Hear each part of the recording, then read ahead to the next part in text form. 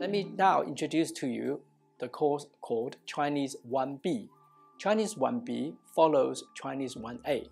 So if you take Chinese 1A in term 1, you can continue and take Chinese 1B in term 2. However, if you have done some Chinese, for example, if you know 100 plus characters and some basic Chinese, you can skip Chinese 1A and join Chinese 1B in term 2. It's a 15 credit course, and it is a 4-hour course every week, 2 hours of lectures and 2 hours of tutorials.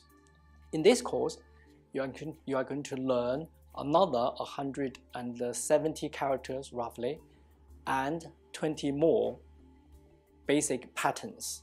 So in total, by the end of this course, that is a whole year plus Chinese 1A, you will have learned 350 Chinese characters and 40 Chinese constructions. The textbooks that we use is this one, Colloquial Chinese.